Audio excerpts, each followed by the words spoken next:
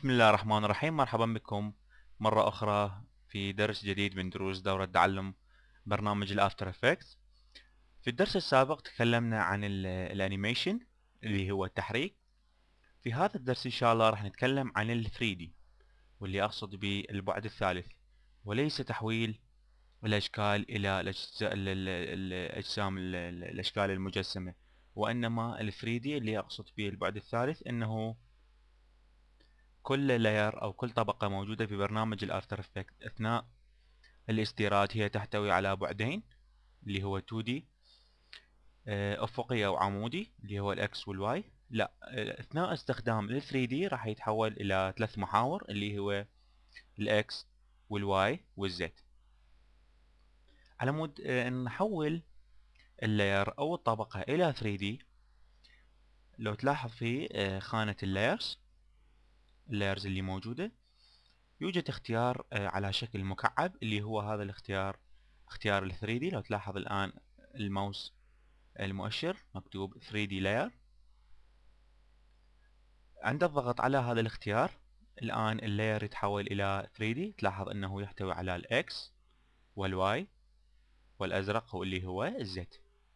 إذا كانت هذه القائمة ما ظاهرة عندك بالبرنامج، انظر أسفل اللاير تلاحظ أكو اختيار اللي هو توجل سويتش مودز. هذا راح يحول لك من المود إلى اختيارات اللي موجودة الآن أمامك، أو من أو عفوا من هذه الاختيار اللي في الزاوية اليسرى السفلى من البرنامج.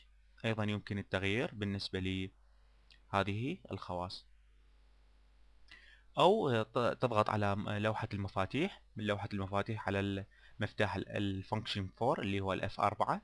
أيضا يمكن أن تظهر هذه القائمة. الآن بعد ما حولت اللاير إلى 3D، خلينا نحول اللايرز الباقية.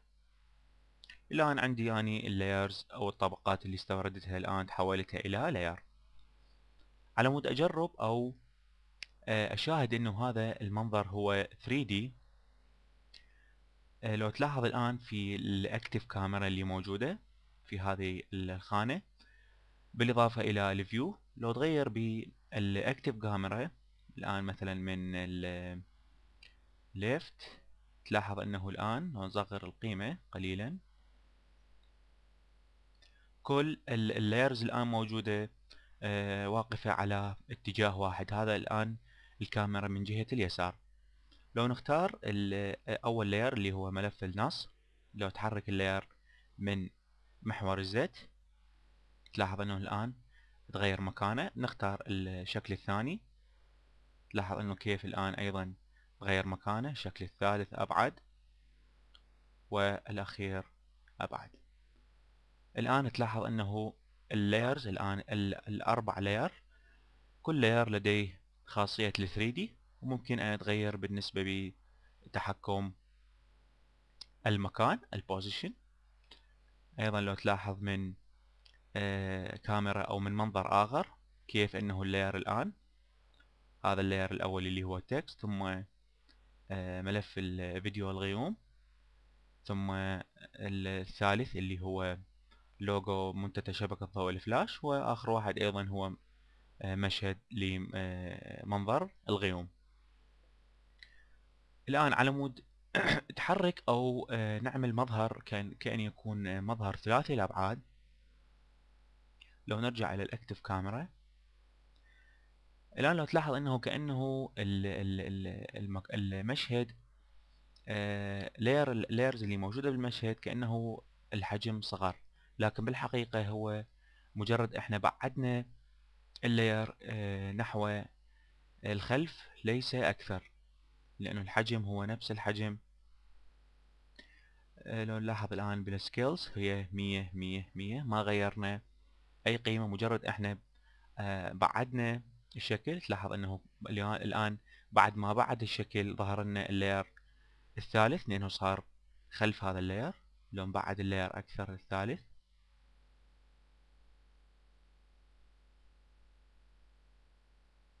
تلاحظ أنه الآن ظهر لنا اللاير الرابع.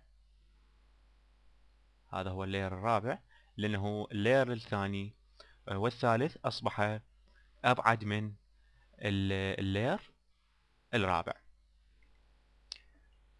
هذا بالنسبة لللير. مثل ما شرحت انه ما تغير الحجم هو نفسه 100%، مجرد ان احنا بعدنا اللير نحو الخلف، بالاضافة انه ممكن ان نقرب اللير نحو الامام.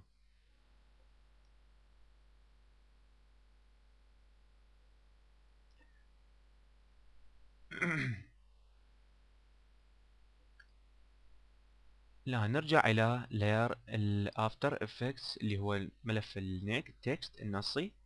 خلينا نغير البورة من البن بيهايند تول على مود ما نغير الشكل من احدى الزوايا، وانما من منتصف اللاير. الان هو في منتصف لاير. الان خليه نبعد اللاير الرابع، ايوه، ثم نأتي على لاير التكست.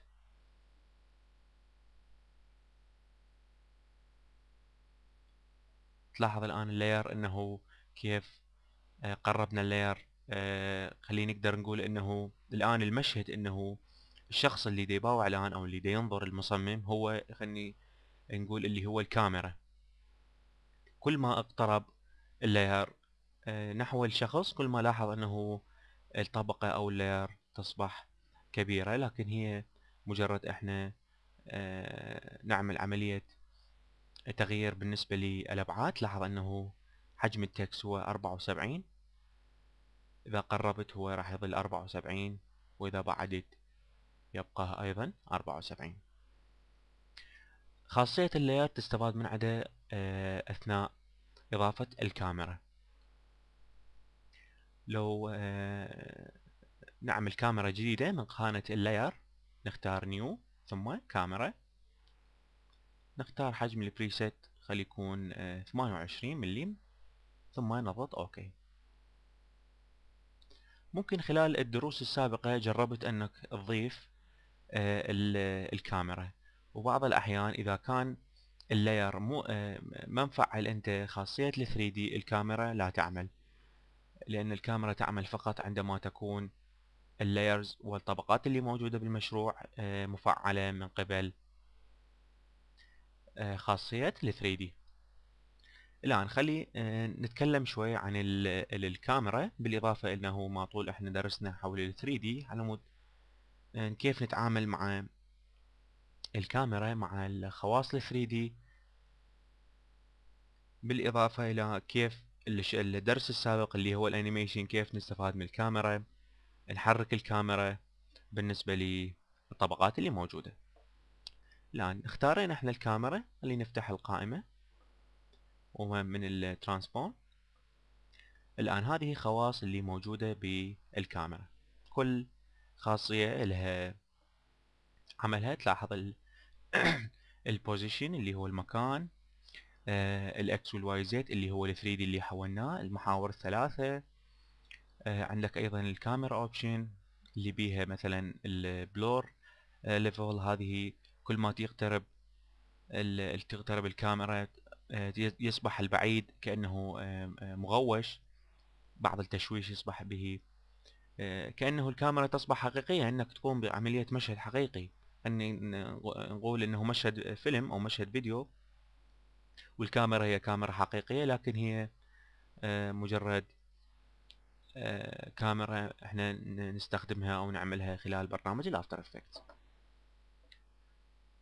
الان خلينا نختار الادوات اللي خاصة باللاير. اتكلم عن الادوات اللي خاصة عفوا بالكاميرا. الادوات اللي خاصة بالكاميرا هي هذه الاداة اللي هي الاوربت كاميرا تول، او يمكن ان تضغط على مفتاح السي اللي هو الواو الموجود، عفوا الواو اللي فوقه همزة اللي موجود في لوحة المفاتيح. لو تضغط على الأداة اللي موجودة بالكاميرا، تلاحظ أنه يحتوي على ثلاثة أدوات. أول واحدة اللي هي خلينا نقدر نقول عليها العامة، الثانية اللي تحرك المحاور على الزد والواي اللي هو الأفقي والعمودي، عفوا الاكس والواي. بالنسبة للاختيار الأداة الثالثة اللي هي الزد، التراك زد كاميرا تول، هذا يعمل على محور الزد بالنسبة لي إذا كان اللاير بعيد أو قريب. خلينا نختار أول أداة. الآن تلاحظ أنه شكل الماوس تغير. اضغط على زر الماوس الأيسر مع الاستمرار. الآن تلاحظ كيف أنه يمكن أن تغير بمكان الكاميرا. تلاحظ أنه كيف الآن الكاميرا تغيرت، حتى وإذا قمت بعملية ريندر أنه الكاميرا الآن تعرض من جهة، خلينا نقول يسرى يسرى شرقية، يعني ما أعرف كيف، لكن أنت مثل ما تلاحظ أنه الآن كيف شكلها أيضا كل ما غيرت. لاحظ كيف الآن أصبحت المشهد كيف أصبح شكله. بالأداة الثانية عفوا اللي لقيت عليها الإكس والواي، هذا راح يغير الكاميرا يمين أو يسار. وبالنسبة لي الأعلى والأسفل اللي هو العمودي، هذا بالأداة الثانية. الأداة الثالثة اللي هي تعمل على محور الزد. تلاحظ أنه كل ما ضغطت على الزر الأيسر الماوس واتجهت باتجاه الأعلى راح يتقرب، وكل ما اتجهت بالاتجاه الأسفل راح يبتعد المشهد. الآن خلينا نجرب تحريك هذه الكاميرا. خلينا نرجع اللير هذا مثل ما كان، أو خلي هذا الشكل أحلى. الآن نعمل ريسيت بالنسبة للحجم في التحكم. الآن نختار اللير اللي هو افتر افيكت. الآن أول حاجة نبعد اللير. على مود تبعد اللير بعض الأحيان يكون المشهد كبير بالنسبة لللاير، وتحاول أنه شكل اللاير كبير أيضا بالنسبة للسكيل القياس. تحب أنه تسرع بعملية استخدامك للمحاور. كل ما عليك أنك تضغط على مفتاح الشيفت من لوحة المفاتيح، أي شيفت إذا كان الأيسر أو الأيمن باستمرار، ثم تستخدم الماوس. تلاحظ أنه يصبح الابتعاد والاقتراب أسرع مما هو عليه بالماوس. تلاحظ الآن مجرد الماوس يصبح التحريك ببعض الشيء بطيء. من تستخدم الشيفت يصبح التحريك بعيد، يعني أقصد به سريع. الآن خلينا نحرك الكاميرا بالنسبة لي الملف النص اللي هو التكست. نختار الكلوك واتش الكي فريم، ننتقل قليلا. الآن نسحب اللير إلى حين ظهوره، بعد ذلك نختار مرة أخرى إلى حين اختفاء اللير.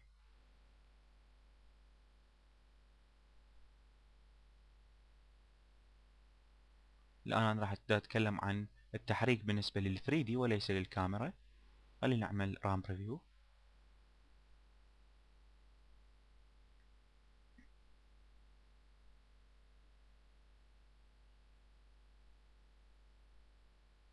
اوكي، تلاحظ الآن كيف عملنا تحريك بالنسبة لعنصر الافتر افكتس او طبقة الافتر افكتس اللي هو ملف نصي باستخدام ال 3D.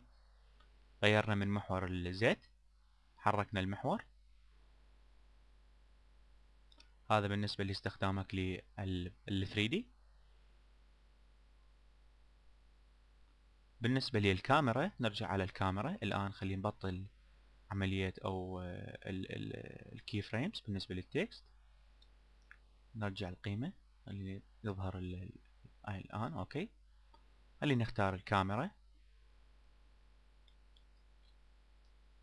نذهب إلى الترانسفورم، شغل البوزيشن والبوينت اوف انتريس. الآن خلينا نقدم المؤشر قليلا، ثم نختار أداة الكاميرا اللي هي بالنسبة للزد، ثم نقوم بعملية تقريب.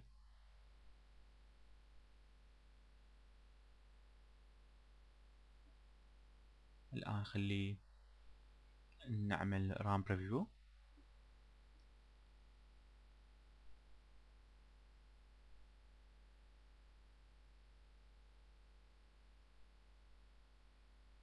ياخذ وقت طويل لأنه التسجيل والبرنامج.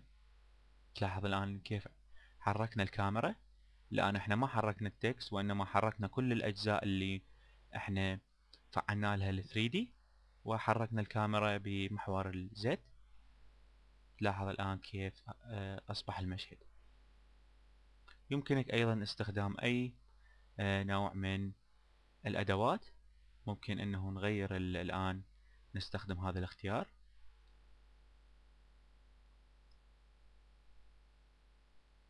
كيف الآن ظهر اللير اللي بعده. خلي نتحرك قليلا أيضا. ممكن أن نخلي الشكل بهذا المكان. نعمل تقريب قليل. الآن خلينا نعمل رام بريفيو.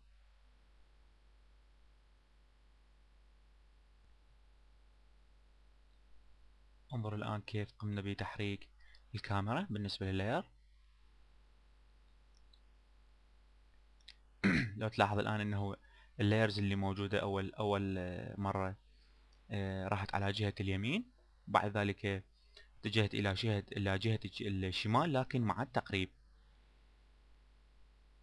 لاحظ كيف. هذا بالنسبة للتحريك الكاميرا. أيضا هو نفس عملية التحريك للخواص الأخرى أو اللايرز الأخرى. طبعا أكيد أكو تقنيات كثيرة بالنسبة لتحريك، وأفكار كثيرة بالنسبة لتحريك الكاميرا. كل هذه الأشياء إن شاء الله خلال أيضا الدروس، أو الدروس اللي مثل ما ذكرت في الدرس السابق اللي تشاهدها عن طريق الإنترنت. أعتقد هاي أكثر الملاحظات بالنسبة للكاميرا، اللي كيف تحرك الأنيميشن بالنسبة للكاميرا وبالنسبة لل 3D.